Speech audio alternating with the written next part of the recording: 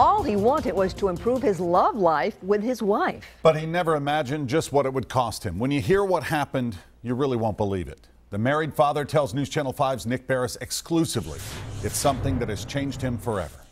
I'll tell you, this is scary for him, and he's not the only one. What you're about to hear is a cautionary tale for anyone looking to spice up their sex life. A warning, some of this story content is graphic.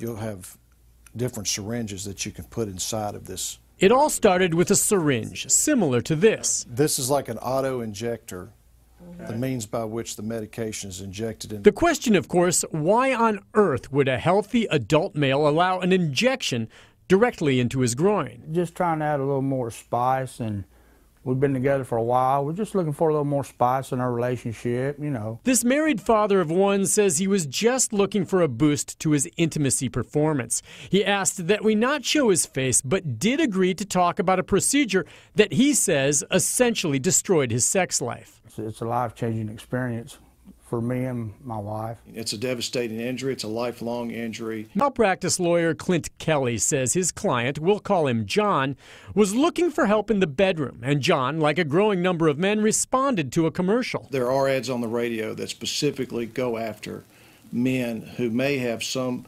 sexual insecurity. Clinics offer treatments administered by physicians. John was steered toward the injection, a mix of drugs that can cost thousands of dollars. They're meant for people with significant erectile dysfunction. John didn't have that problem. He just wanted to boost his performance.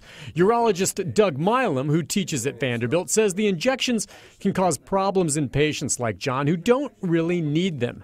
But that doesn't seem to deter men. Dr. Milam says he's seen a disturbing spike in patients with a specific and very painful condition. They come to him for help if things go wrong at the clinics. We started seeing individuals showing up in our emergency room with priapism or prolonged erections. It's pain that I wouldn't wish on any other man. John sued the clinic after he suffered for more than 24 hours. Doctors were forced to use a surgical procedure to reverse the condition where the blood is able to drain away from his genitals.